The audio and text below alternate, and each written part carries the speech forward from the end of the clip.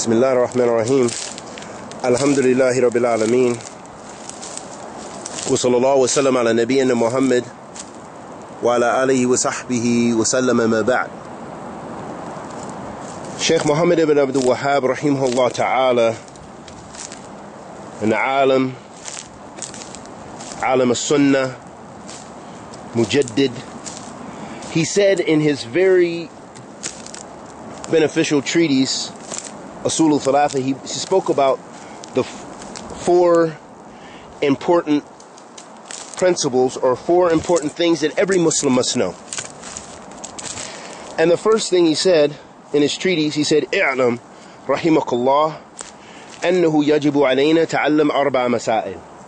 The first thing he said is he supplicated, he said, "I'lam rahimakallah." He said, "And know and may Allah have mercy upon you." And when he said, "May Allah have mercy upon you," this was a way to get the believer or the person listening to open up their heart to what was being said. So this is from the adab of the ulama, of the scholars of Ahl Sunnah, that you'll find in many of the early treatises that when they were teaching, they supplicated for their students. And that's part of the adab of the muallim. That's part of the manners of the teacher.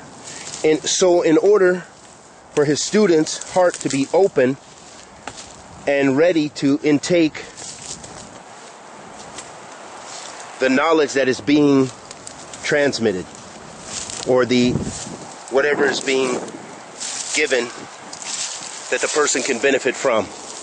So the Sheikh said, "I'lam rahimakallah annahu yajibu alayna ta'allam arba'a masail." He said it's an obligation for every Muslim, for everyone, to know four things.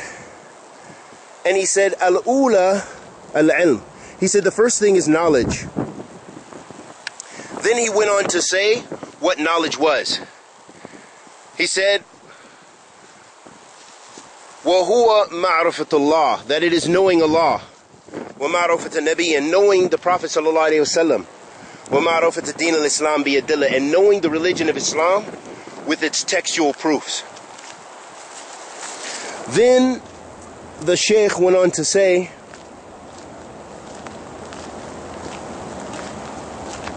وَالدَّلِيلِ, he began to give the evidence for that. What is the evidence of these ideas that the Sheikh has mentioned? He said, وَالدَّلِيلِ قَوْلُهُ تَعَالَى, and the dalil, the evidence for this from the Quran and the Sunnah of the Prophet sallallahu alaihi wasallam, especially from the Quran, is Surah Al-Asr, where Allah subhanahu wa ta'ala says, after أعوذ بالله من الشيطان الرجيم بسم الله الرحمن الرحيم والعصر إن الإنسان لفي خسر إلا الذين آمنوا وعملوا الصالحات وتواصوا بالحق وتواصوا بالصبر. How is that dalil for those ideas that the Sheikh said?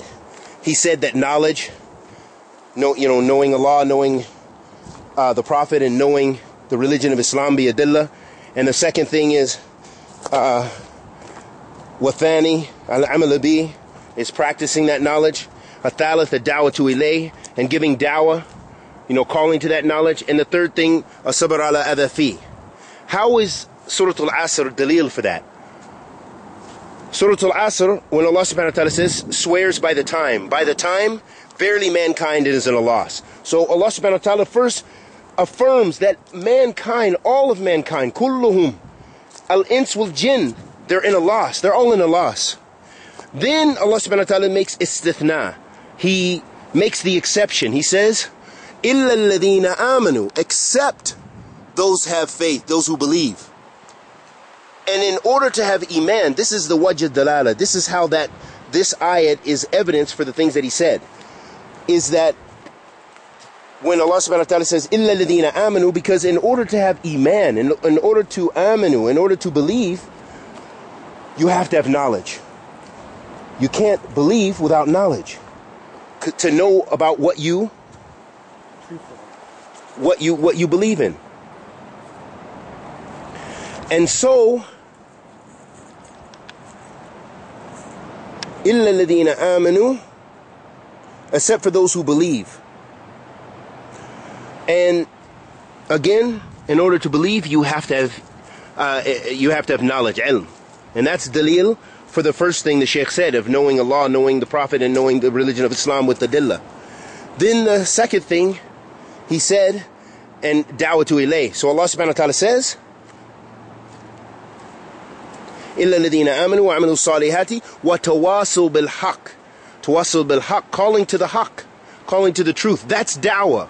That's what da'wah is based on. Da'wah is based on calling to Allah subhanahu wa ta'ala, calling to the haq, calling to al-haq, which is Allah tabaraka wa ta'ala.